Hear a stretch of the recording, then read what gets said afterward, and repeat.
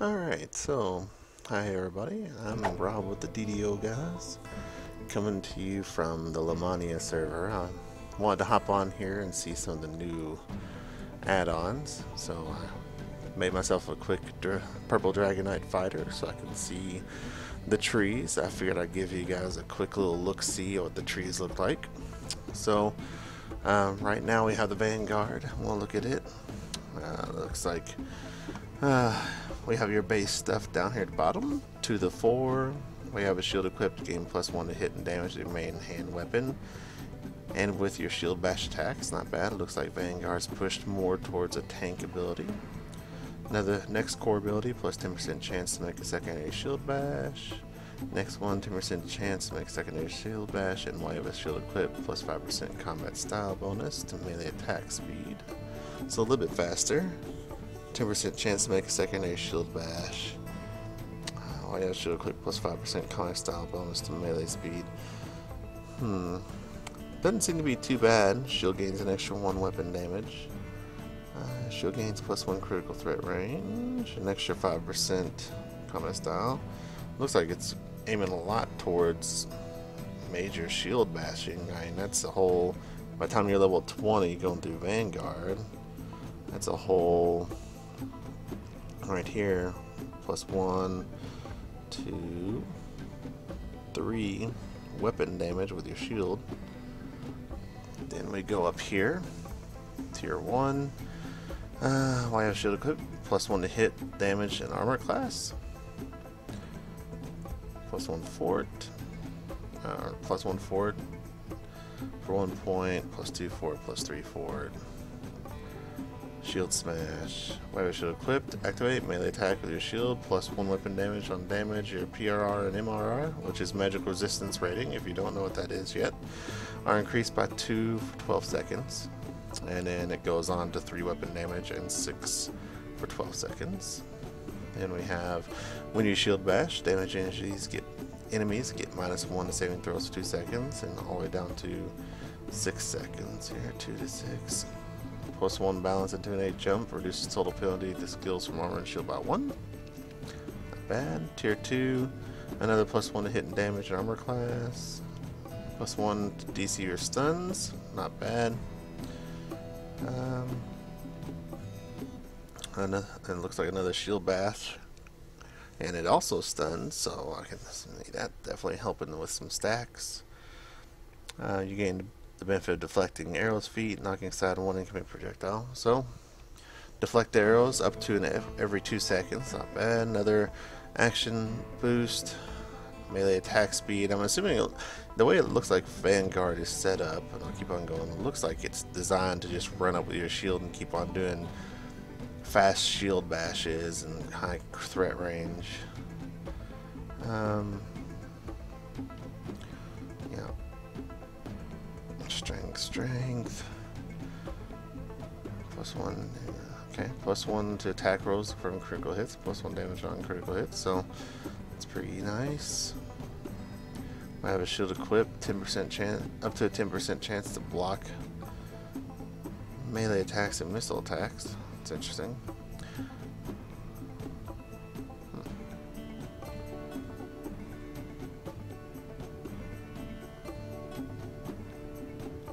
Weird. Okay. Not sure exactly how that's supposed to work. It shows you gain +3/6/6 10 chance to block melee attacks and missile attacks, and then as you go up it goes to +5, 8, 30. So I'm not entirely sure how that means. 10% chance to make a secondary shield bash.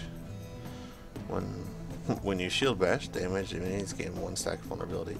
So yeah, it looks like they took the Vanguard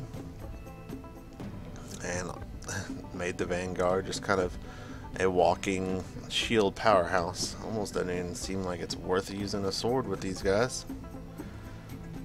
They're definitely pushing around a lot of shield damage. I'll go ahead and switch over so you guys can see this a little bit.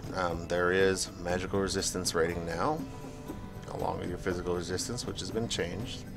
So, and this is, I literally just made a character, did the straight to 15 purple dragonite and put on its gear. So, you know, the standard purple dragonite gear.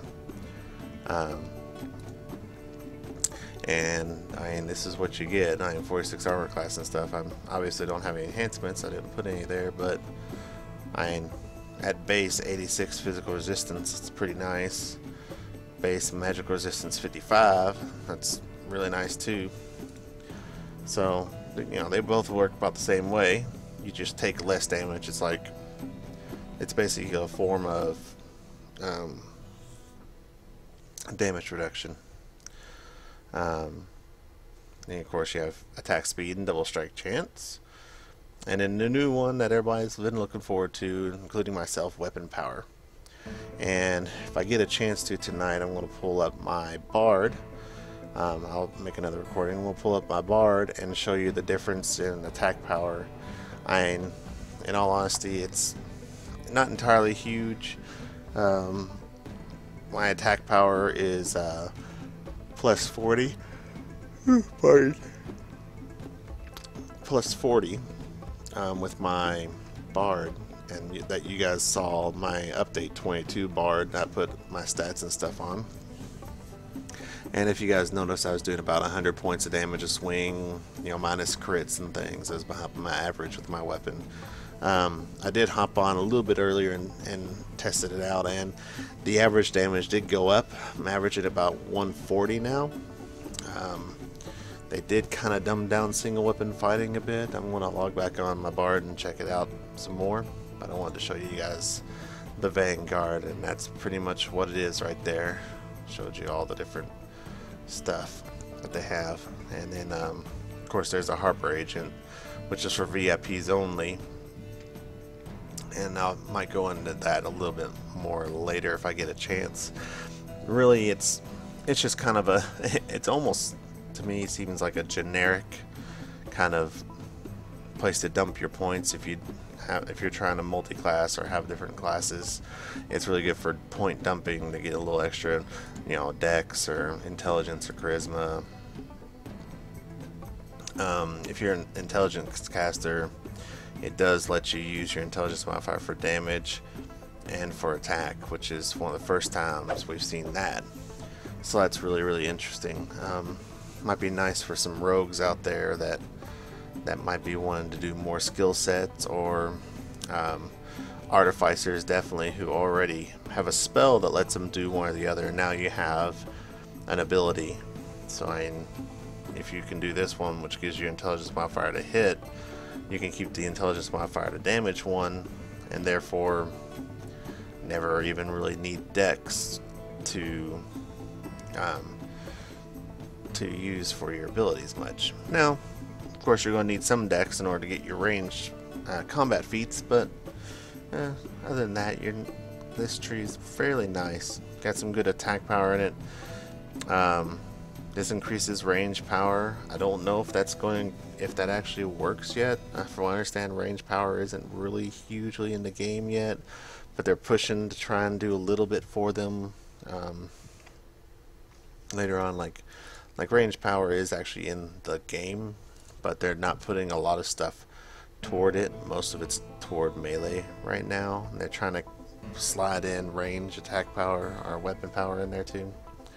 So there you have it. Go ahead.